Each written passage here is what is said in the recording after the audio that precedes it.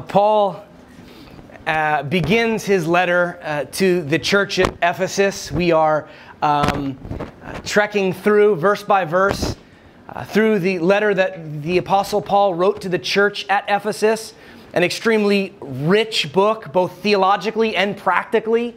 And we are, as we dove into this 2 weeks ago, but last week specifically, we saw that the Apostle Paul begins this letter to the Ephesians with this explosion of worship. This Hebrew song of blessing all the way through verse 14. One gigantic run-on sentence. And so the Apostle Paul finishes that up by praising God for the blessings that we have in God. The blessings of the election of the Father, the blessings of redemption in the Son, the blessings of the seal of the Holy Spirit. And now Paul is going to transition from that explosion of worship in song into a powerfully, divinely inspired prayer, which he closes chapter 1 out with. And so let's lift this time up to the Lord. Father, we thank you for your word. We thank you, God, that though heaven and earth pass away, your word remains. And we pray that this morning we would make much of Jesus. God, that you would meet us right where we're at. That you would speak to our hearts. That Jesus, your name would be lifted high. That you would be glorified and magnified in this place here this morning. In Jesus' name, amen. So when I clean the house and occasionally cook, which let me just disclaimer, it doesn't happen near as often as it should. Okay? Because I don't even know where Liz is, but I know she's looking at me. But when I do these things, I don't know about you, and if you're married here this morning, when I do these things, for me, like I'm sort of kind of looking for some affirmation. I'm looking for some thanksgiving to come from the heart of my wife the moment that she realizes that I clean the toilet, or I wash the dishes, or I wipe down the countertops and swept and mopped. And I want her to acknowledge that I just did that. It makes me happy to get that kind of acknowledgement from her.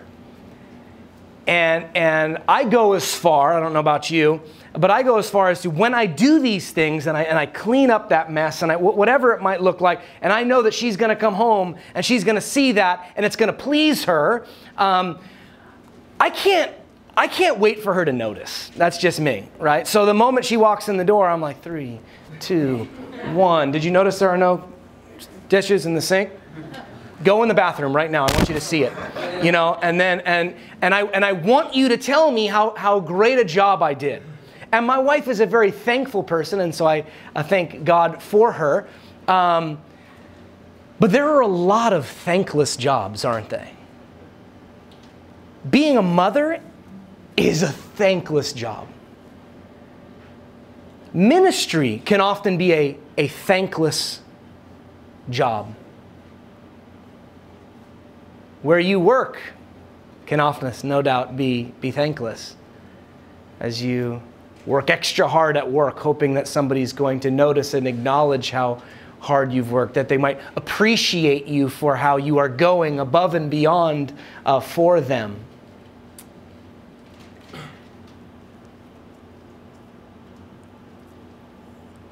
Lately, I have felt very appreciated. Lately, I've had Church Planting Networks take me and 20 other pastors to a Knicks game. I'm a diehard Knicks fan. I love it. I'm just like, this is awesome. Thank you. We just want to do this because we appreciate you. Yesterday, we had a Church Planting Network give us Broadway tickets and a $100 gift card to go get dinner. Just because they wanted to thank us. Just because they said, man, we appreciate what you're doing. We see what you're doing. Praise God for what you're doing. And I'm sitting there going, this is awesome. And then we had Julia and Bridget who are like, well, we'll babysit. You know, it's just, I have felt appreciated as of late, but regardless of the season you're in, whether you feel appreciated or you feel overlooked, you need to understand this, that if you are a Christian, if you are a child of God, Jesus appreciates you. God sees all that you're involved in. God sees the extra mile you go, and He appreciates you. It's sort of a weird thought to try and wrap our minds around, because we just, oftentimes, if we're honest, we just think of God as this all-creating, cosmic, all-powerful being in the sky, and we know there's personal relationship, but often we think, if we're honest with ourselves, that the affections can often be viewed as going one way. Right? We love you, Jesus. We sing to you, Jesus. But we get uncomfortable when we start to talk about God's affections towards us. Because we know ourselves. We know our hearts. We know what we did last night. Right? And so to think that God would appreciate me, that God would be thankful for me. Paul is writing to the church at Ephesus. That's who he penned this letter to. But remember that every word of Scripture is inspired by God. So though Paul may have been writing to a church that existed many, many moons ago, God, who is the author of Scripture, was writing it not just to them, but to you and to I. This book is relevant to you and I. It's God's love letter to you and I. God saw the church not just in Ephesus, but God saw the church globally. And so in verse 15 of chapter 1, where we pick up this morning,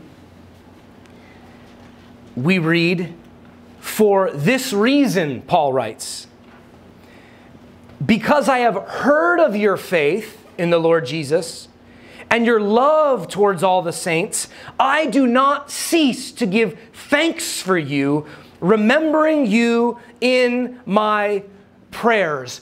All of the verbs here in this verse are in the present tense. The Apostle Paul is continually giving thanks for them.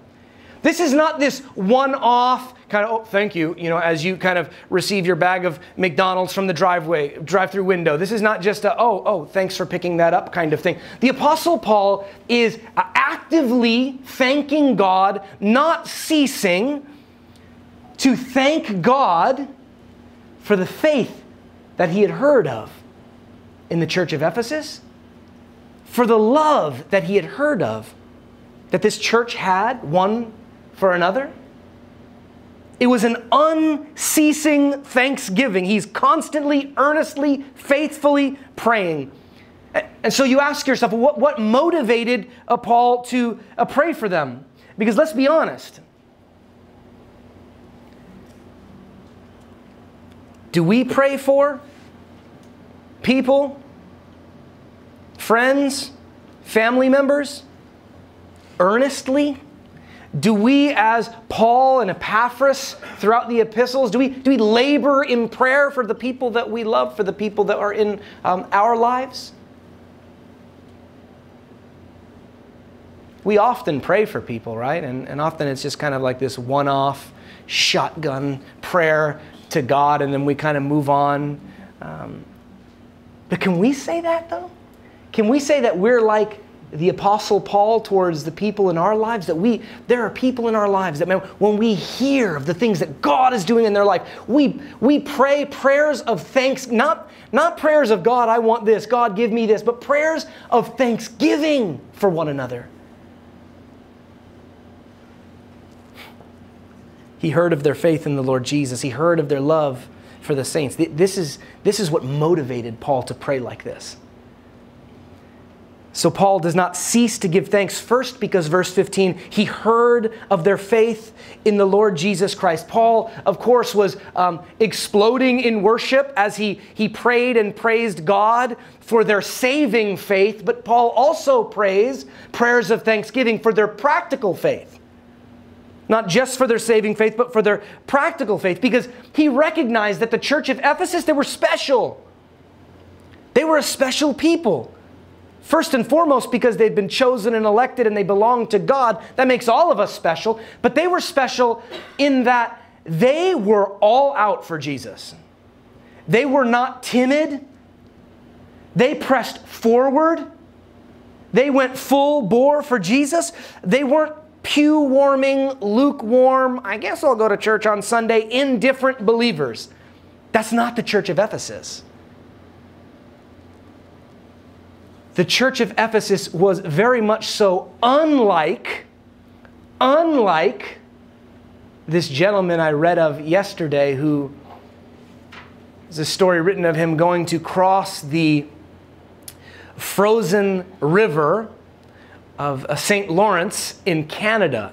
And so this guy approaches this frozen river and he's kind of like, okay, do I want to die today? And so he begins to put his hand out and he begins to kind of push on the ice a little bit. And he's like, okay, well, and so he kind of gets on all fours and he begins to kind of gingerly make his way across this river. And he finds himself about halfway across the river when he hears a thundering sound. And he's like, oh, I'm going to go out like this. No, unbelievable. And so he kind of turns back and he sees a team of horses pulling a carriage, racing down the road. And his life begins to flash before his eyes. Because the horses don't stop. They get past the road, they get onto the ice, and they march across the ice. And they are flying. They just fly right past this man, who is shivering in the fetal position. And it says that this man turned a bright red, crimson red, with embarrassment. Because here he was, gingerly making his way on all fours across a river that a team of horses just ran through. How many of us treat our salvation that way? We're just kind of like, well, I know God saved me, but will He uphold me? Will He keep me, like it just said in verse 14? Like, is God really going to do that? Is that what your relationship with God looks like? The Ephesians knew that Christ had saved them, but they didn't just know that Christ had saved them. They knew that they knew that they knew He would uphold them by the power of His Holy Spirit. And so they were charging straight ahead. And Paul recognized this, and that's why Paul is praying this prayer of thanksgiving, this prayer of praise for what he saw God doing in the life of these people that he loved so much, that he had spent so much time investing in. Paul thanked God for them because of this. What were they putting their faith in? They were putting their faith in, as we've learned in previous weeks, the goddess Diana, the goddess of fertility. That's where their faith was, past tense. But now they didn't even need to tell you. You heard of their faith. That is the most powerful form of evangelism, isn't it? Like, you didn't even have to open your mouth. Everybody knows there was a radical change in your life. There is gospel gossiping going around. I mean, it's traveling. And people are like, well, so-and-so got saved? So-and-so no longer worshiping Diana? What? They're on fire for who? Jesus of Nazareth?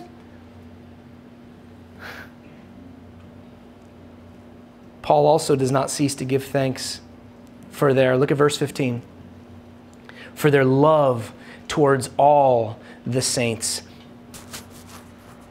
Don't miss this word, all. Such a critical word, isn't it? That Paul is giving thanks for their love towards not some of the saints, not most of the saints, not the ones that they got along really well with, not just the ones that, well, we have a lot in common and we're all musicians, or hey, we're all into sports, or hey, we're all into, and we've compartmentalized and we've got our little cliques. No, they were being thanked for the love that they had for all the saints, which is challenging if we're honest, isn't it? Because it's so easy to be critical of one another. It's so easy to be critical of one another because it's so easy to find fault. Because we see the fault in our own hearts and in our own lives and in our own minds, and it's so easy to project that on other people. It's so easy to see those same faults in other people, and it's so easy to point those things out. And yeah, they're cool and all. I know they go to Roots Church, but did you hear what they did on the... It's so easy to be critical. It's so easy to be unloving. It really is. It doesn't take much effort at all to be unloving.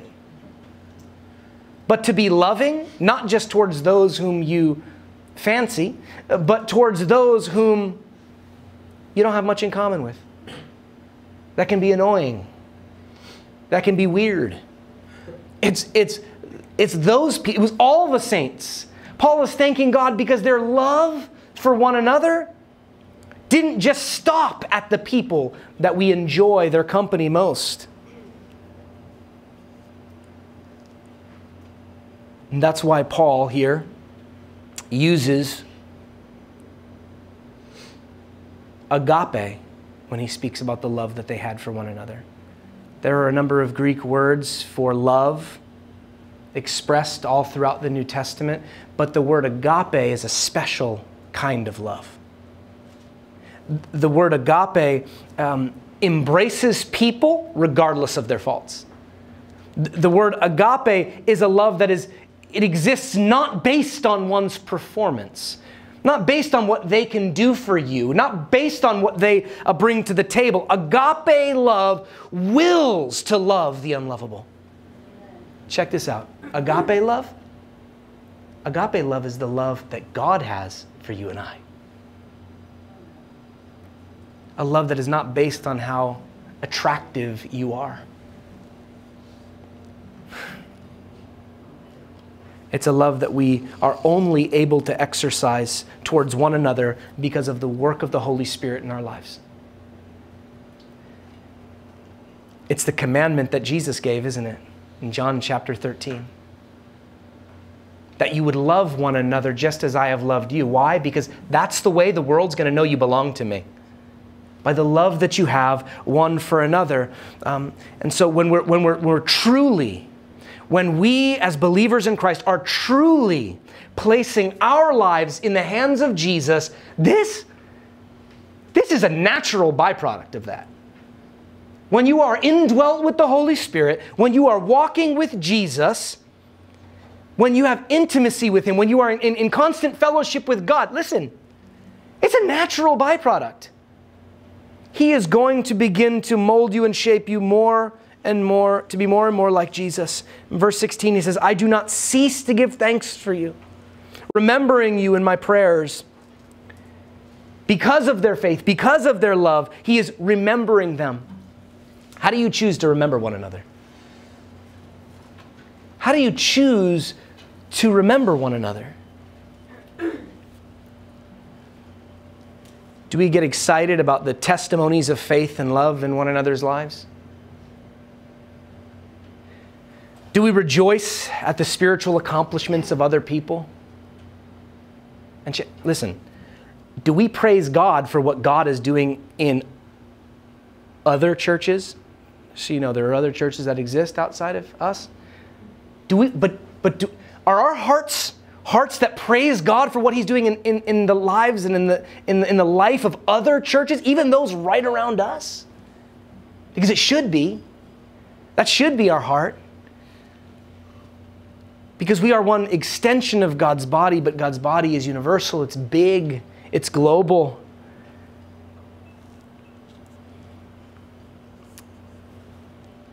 One of the biggest problems that we have relationally in the church, I believe, is that we don't choose to think the best of one another. We don't choose. We don't give the benefit of the doubt, right? They're late. It's probably because of this. Well, so and so did that. Well, let me tell you why he did. We don't. This is one of the biggest pieces of marital advice, marital counseling I could ever give a couple. Think the best of one another. Because it's so easy to jump to a conclusion, to constantly think the worst. Well, you always do it, so of course I thought you were going to do it again. Okay. Are we not striving for change? Now Paul begins his petition here What's the nature of his prayer? What's involved in his prayer? What's a characteristic of his prayer? Look here, first it involves knowing him, verse 17. That the God of our Lord Jesus Christ, the Father of glory, may give you the spirit of wisdom and of revelation in the knowledge of him. It's all about knowing Jesus. It's all about knowing Jesus. When the New Testament speaks, and it speaks often of knowing Jesus, it's talking about a saving faith. A saving faith. Jesus, in his high priestly prayer in John chapter 17, said as much. And this is eternal life, that you know the only true God and Jesus whom you sent. And we know, Colossians 2:3, that all treasures of wisdom and knowledge are hidden in him. What does knowing Christ involve?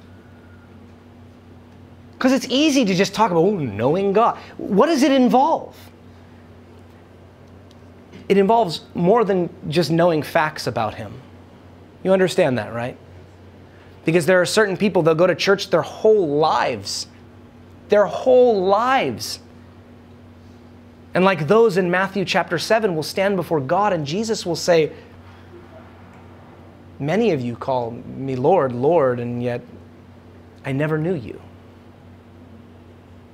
What does it mean to know God?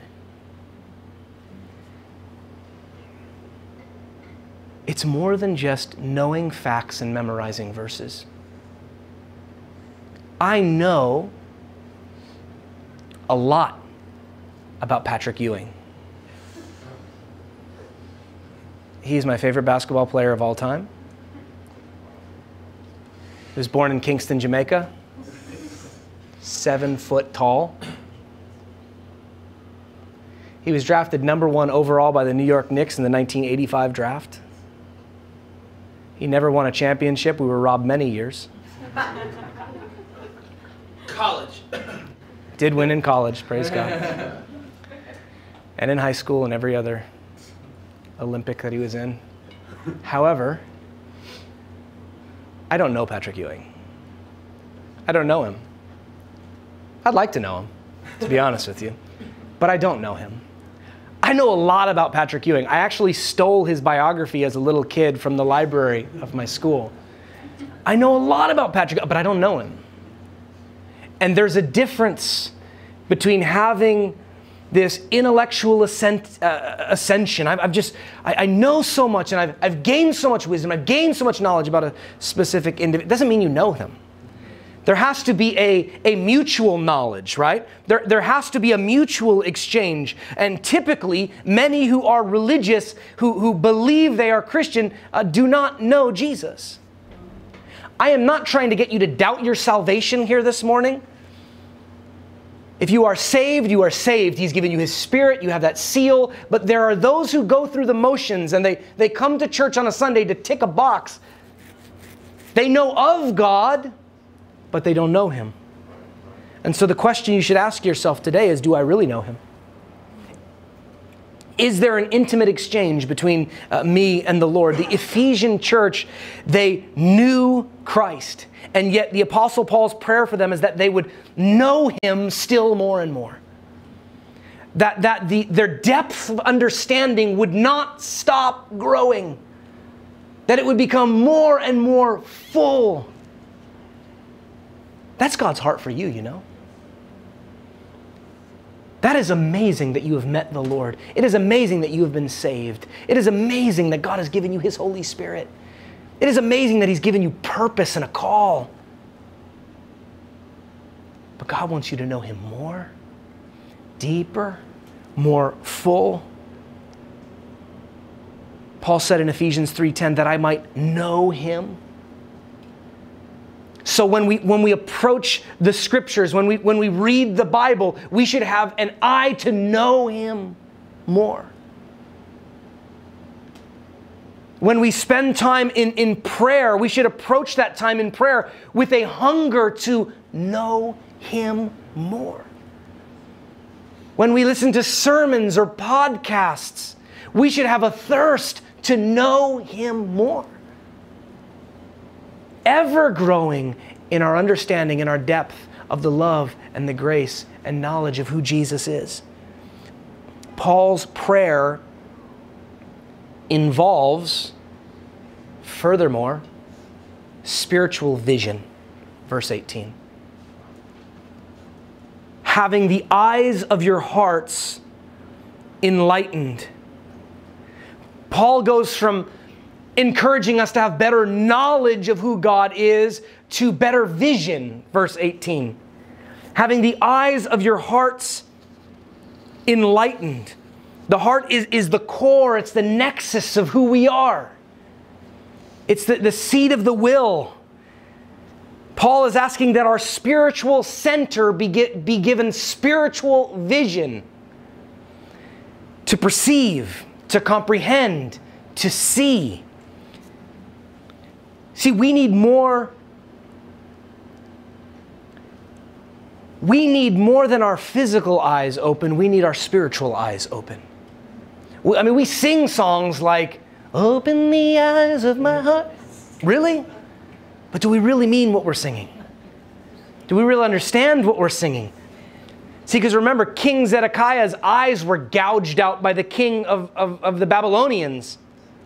And then when he was taken to the fabled city to see its majesty, he could see nothing. How many of us see nothing of the majesty of God? Because our spiritual vision is lacking. You don't need more truth. You don't need better truth. You have the truth. And His name is Jesus. Paul is praying. His prayer then moves to calling. Verse 18. That you may know what is the hope to which He has called you. What is the hope of our calling? What is the hope of our calling? Paul prays for spiritual vision so that we might perceive. Spiritual vision so that we might perceive the living hope that we have, 1 Peter chapter 1, in Jesus. That we might see that living hope, the hope of the Father's election, the hope of the Son's redemption, the hope of the promise, the seal of the Spirit. That verse 18, what are the riches of His glorious inheritance in the saints? Paul has already told us that Jesus Christ is our inheritance. We know that, we get that, we've read that, we understand that, and it's very easy for us to embrace, isn't it? That as Christians, we have put our faith and trust in Jesus. Jesus is our inheritance. Here's the part we struggle with. Paul's now telling us that we are His inheritance. That you and I are His inheritance. Some of you are sitting here right now going, just please move on to the next verse. I'm having a hard time with this one, right? Because again, we know ourselves. We know our hearts. We know our minds. We know our thoughts. We know ourselves pretty well. And for me to know how sinful I can be, for me to try to wrap my mind around the fact that I am His inheritance, that's challenging if I'm honest with you.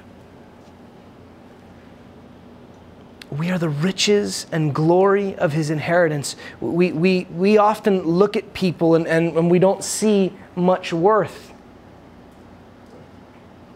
When we look in the mirror, perhaps we may not see much worth, but God looks and God says, there is the riches of my inheritance.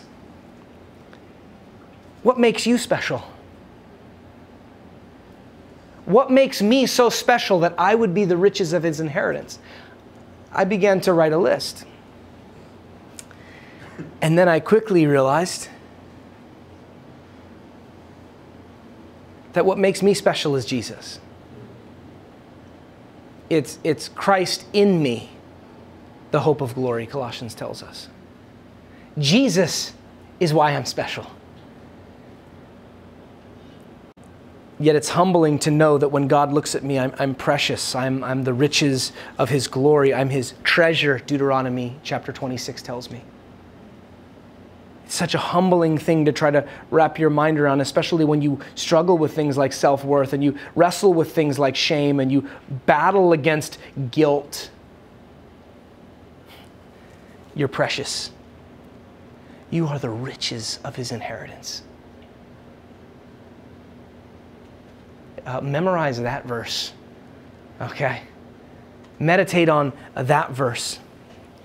F.F. Bruce, a great commentator, writes, Paul prays here that his readers will appreciate the value which God places on them, His plan to accomplish His eternal purpose through them as the first fruits of the reconciled universe of the future, in order that their lives may be in keeping with the high calling, and that they may accept in grateful humility the grace and the glory thus lavished on them. Think about that. The King of the universe, the Creator of all things, the God who's created the galaxies, the God who's got a cattle on 1,000 hills,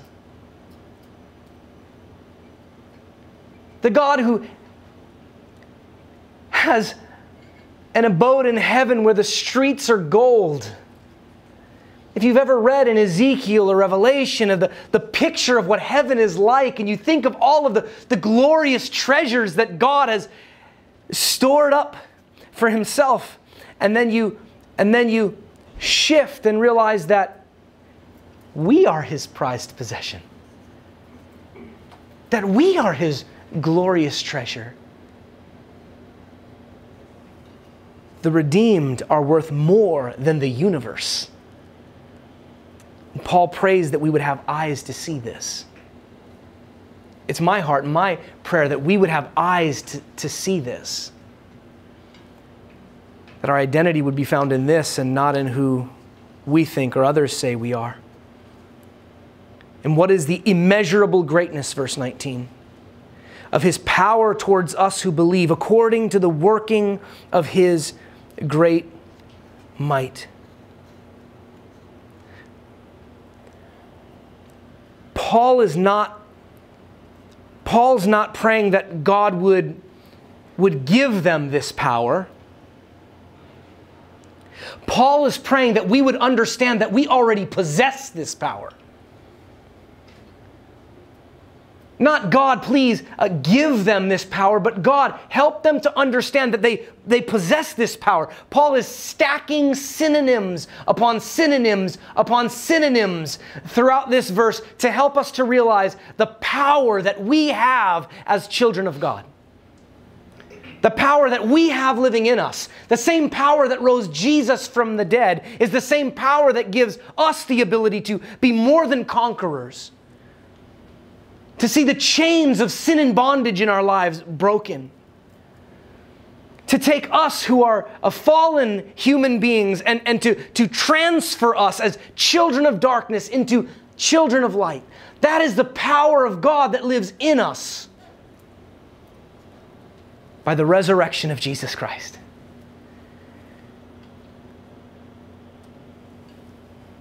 He gives us all things pertaining to life and godliness. And in these last few verses that we'll just read through here, Paul now talks about, he elaborates on the powers of God in Christ Jesus.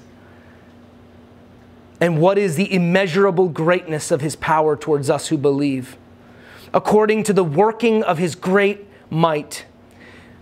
Verse 20, that He worked in Christ when He raised Him from the dead and seated Him at His right hand in the heavenly places, far above all rule and authority and power and dominion and every name that is named, not only in this age, but also in the one to come. And He put all things under His feet and gave Him as head over all things to the church, which is His body, the fullness of Him who fills all in all. there couldn't be a greater example. There could not be a greater illustration than Jesus Christ himself. The cornerstone of Christianity found right here. What is the immeasurable greatness of his power towards us who believe? According to the working of his great might, that he worked in Christ when he raised him from the dead. Notice that he does not bring the attention towards God's power and strength in creation. He doesn't draw the attention towards God's great power and majesty and how he parted the Red Sea or how he made the sun stand still. But he draws our attention to the power that we have because of the resurrection of Jesus Christ.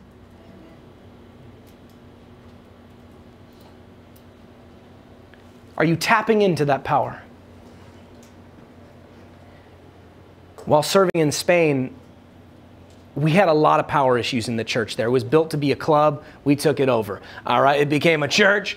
Oddly enough, the wiring was terrible, which is very common in Spain. And so what would end up happening is lights would just go out, right? Air conditioning going out. You don't know heat until you go to Mallorca, okay? Blistering heat in the middle of the summer. ACs go out. Old ladies passing out. It was crazy. Seriously, we stop in services and we're kind of CPR, not that far. But the worship team, halfway through their set, the sound would just cut. It was terrible. And so I had to then meet with a brother from the church there who spoke little English and I spoke little Spanish, but we drew a lot and you know what I mean? I brought interpreters sometimes. But his job, what the church was paying him to do was to then rewire the entirety of the church. The problem, Jimmy, is that it's the spine of the church is causing the fingers and the toes not to work. And he did this whole kind of explanation thingy to me. And I'm like, all right, well, fix the spine, please. Spine replacement. Let's do this. And so he did it. And we're like, praise God, no more issues. Sunday morning, lights, AC, sound. I'm thinking, how much did we pay this guy? You know, and so we had a big meeting, which I was super happy about, where we got to sit down and I got to go, dude, what's going on? I need you to show me what you've done. And so very first socket he pops, we go to the power source, opens this thing up, and he didn't connect it. The entire church was rewired, but was not connected to the power source. That is a picture of many of our lives. We were saved by grace through faith, and yet we are not tapped into the resurrection power that we have in Jesus Christ. We are not dependent on his Spirit to empower us to all that he's calling us to. The untold resurrection power, the untapped power. Not only did he raise Jesus Christ from the dead, but verse 20, he seated him at his right hand, speaking of the highest position of authority. Seated him at the right hand in the heavenly places, speaking of Jesus' exaltation. Well, why would the Apostle Paul bring this up in this prayer? Well, first of all, so that we can have a greater understanding of who Jesus is.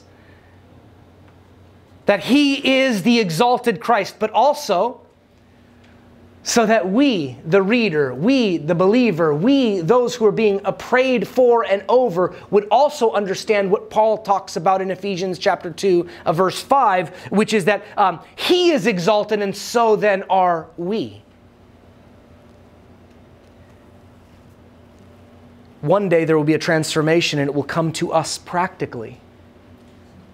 1 John 3:2, when he appears, we will appear like him.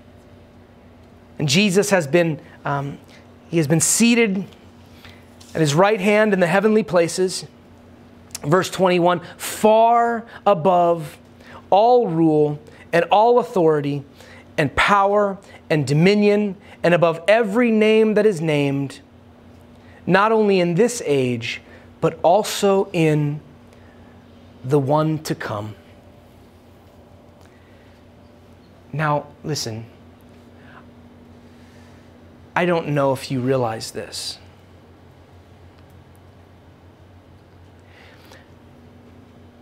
but all things are under the authority of Jesus. Jesus rules. Jesus reigns. Jesus is all-powerful. And it is at his name that every knee will bow. At the name that is above every name, every knee will bow on earth and in heaven and recognize Jesus Christ as Lord to the glory of God the Father, Philippians 2 tells us. Every knee, every tongue, to the name that is above every name. That includes your philosophy teacher. That includes Richard Dawkins. That includes any kind of smart person that thinks they've got it all figured out. That includes every terrorist. That includes every dictator. That includes every government official, every president, every king, every queen. Everyone will bow the knee to King Jesus, the exalted King of kings, the exalted Lord of lords. Every knee. And for some of you, I may have shared this with you before, but I will never forget the day that I stood outside the church in Spain, and a gentleman who had had a little bit too much to drink had come and asked for some food, and so we fed him, and we prayed for him, and we kind of encouraged him, and as we shared with him the good news of Jesus, he got a little agitated, and he responded to our sharing by yelling at us, "I'll never bow the knee. I will never bow the knee." And all there was left to be said was to look him in the eyes with a heart of compassion and to tell him, "Sir, every knee will bow and every tongue will confess that Jesus Christ is Lord to the glory of God the Father." You could either do it now or later, but you will do it later. And he went his way, and I don't know what came of him. But the reality is this: you and I, we don't make the rules. Jesus Christ is the name above every name. And he put all things under his feet and gave him as head over all things to the church, verse 23, which is his body, the fullness of him who fills all and all. What is his position? He is head of the church. He is head of the body. That is who Jesus is. He is the creator of the universe, John chapter 1, Colossians chapter 1. And I want to close by reading you this quote from Kent Hughes.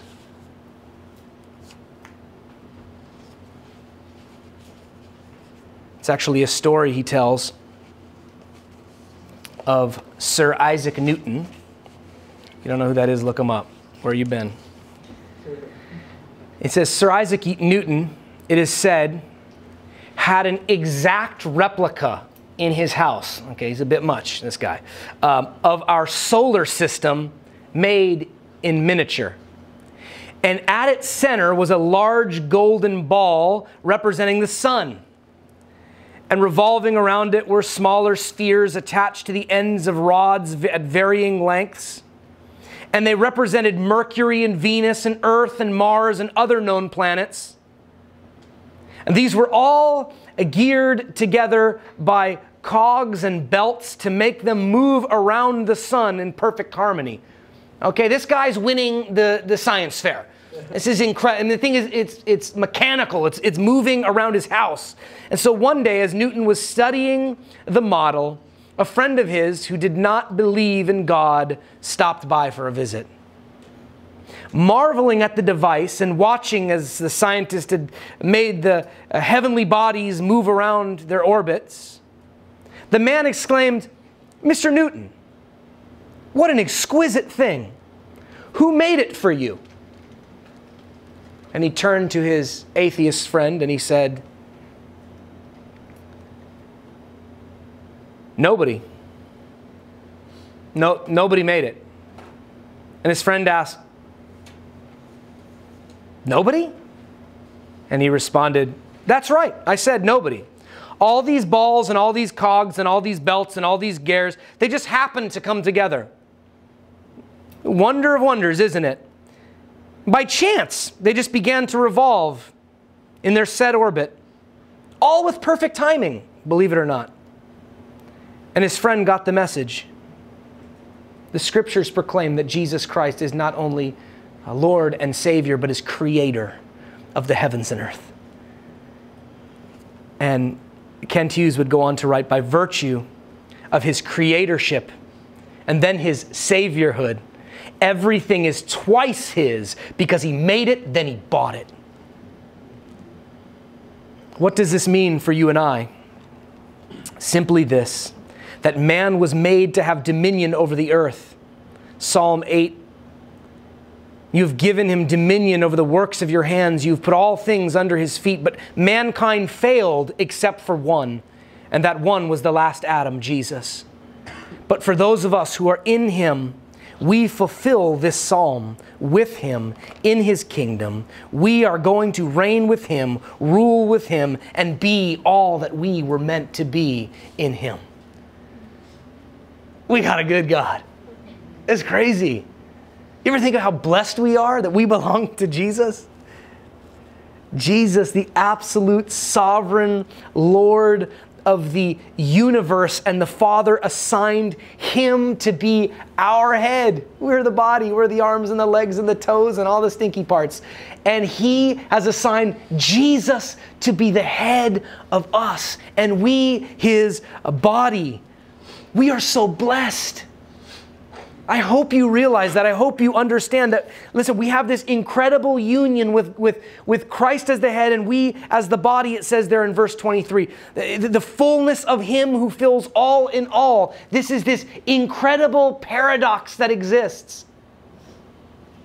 That because he's the head and because we are the body, that we also fulfill in him, or the fullness of him who fills all in all. Martin Lloyd-Jones wrote this, a body needs a head. You can't think of a head without a body. So the body and the head are one in a mystical sense. Thus we are the body, and we are part of that which fills up Christ. Where are you with the Lord today? Everybody in this room may be saved. But where are you in your walk with him? How's that going? What kind of disciplines or practices have you put in your life so that you might be experiencing all that the Lord has for you? Are there some things that, man, after a sermon like this, after kind of reading that text and beginning to understand not just all who he is, but all that we are in him. I know for me this week, as I read through the text quite a bit, I found myself doing a lot of repenting. A lot of my repenting came from a place in my heart where I realized that I had been neglecting so great a salvation.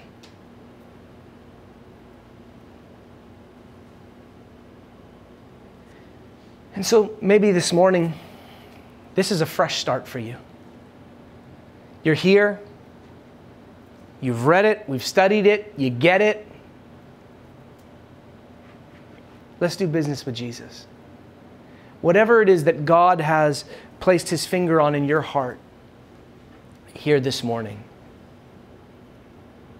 we ask ourselves two questions as we now dive into worship. And those two questions are, God, what are you speaking to me?